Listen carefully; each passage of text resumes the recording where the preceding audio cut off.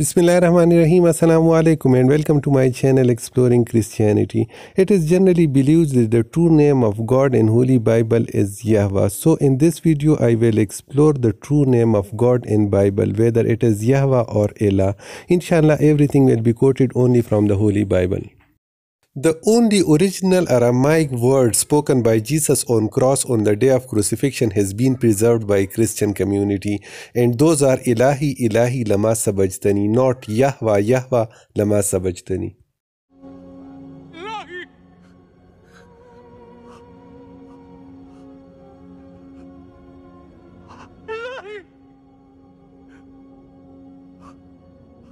The native language of Jesus was Aramaic. He used Elahi for my God. Elahi is a combination of two words, Elah and E.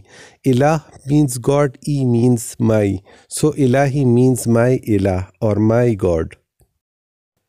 Elah is an Aramaic word and it is composed of three Aramaic letters, Aleph, Lamed and He. So by putting vowels on these three letters, it will pronounce as Elah. The word ELAH is frequently used in Aramaic, the native language of Jesus. For example, in Ezra chapter 5:1, ELAH Israel, that is translated as God of Israel. ELAH Jerusalem means God of Jerusalem. ELAH Shemaiah, God of heaven. ELAH Ahavati means God of my fathers. ELAH Elohim, God of gods, etc. The native language of Moses was Hebrew. He preached Torah in Hebrew language. In Hebrew language, the word used for God is ELAH. ELAH is composed of three Hebrew letters, Aleph, Lamed and Ha.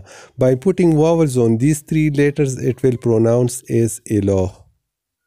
In Hebrew Bible, one can frequently find the word ELAH for God. For example, ELAH Israel, ELAH Jerusalem, ELAH Shemaiah, ELAH Elohim means God of gods, etc.